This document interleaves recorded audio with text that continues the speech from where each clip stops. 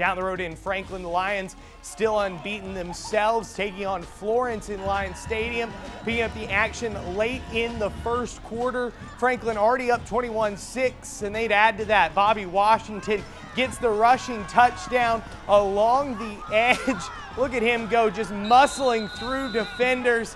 That would put them up by 3 scores. Then they would use the ground game again, this time in the second quarter. Darren Doherty with a 22-yard touchdown run, going through that defense like a knife through butter. Lions up 38-6 at that point. Malcolm Murphy then would fight his way in for a 35-yard gain.